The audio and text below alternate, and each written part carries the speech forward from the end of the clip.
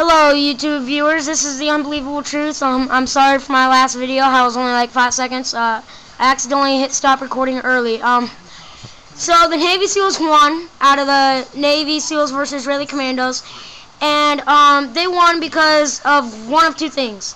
First of all, they were better aiming, they were better shot, like they could shoot better and faster. Second of all, they had better weapons. They brought to the table better weapons. And this was like a huge factor in the whole thing. So yeah, the edge for explosive weapons, they had C4, and the Israeli Commandos had Semtex. Semtex won.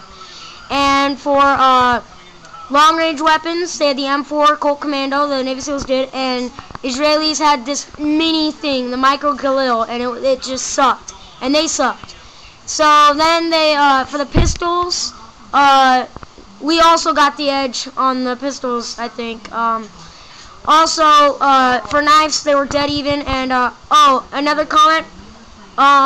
This was the only deadliest war I've ever liked, pretty much, because, well, mainly because I actually did tests on the same stuff.